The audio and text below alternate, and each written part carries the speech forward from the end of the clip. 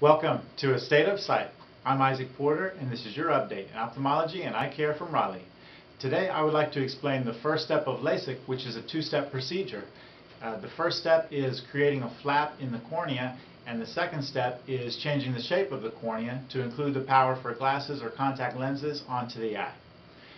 When LASIK first came out, this flap was created in the front of the cornea with a machine called a microkeratome.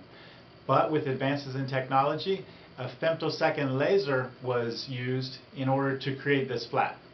So from the patient's experience, the laser that we use is the Zeiss Visumax laser. We really like it because it's very comfortable for the patients, and it's also a very precise laser. And so first they're on the bed for this laser. We do one eye at a time, so we cover over the other eye. We usually work on the right eye first, and then we put a safety device in the eyelid so they don't have to worry about blinking. They will look at a ring of lights, and this laser comes very close to the eye. Then they can look at a target light, and then with a very gentle pressure, the laser comes right onto the surface of the cornea, and the treatment lasts for less than 20 seconds with many laser pulses in order to create this flap. Then that gentle pressure is released, and we will switch over and do the same procedure for the left eye. Now, on the technical side, the way that this laser works, when I first heard about it, I wondered, how can a laser go into the eye and create this flap without affecting the layers above it or going deeper into the layers below it? And the way that it actually works is the laser actually focuses at a very precise depth in the cornea.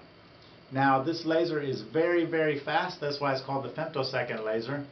A femtosecond laser is a very short fraction of a second.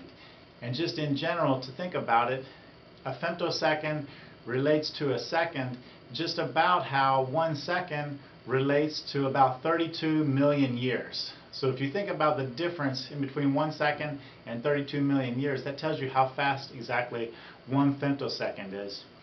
And since it's so fast, this makes many, many pulses in the cornea, and each one makes a tiny little bubble in the cornea. So all of these pulses and bubbles connect together in a layer to create the flap, which then can be lifted for the second step of LASIK, changing the shape.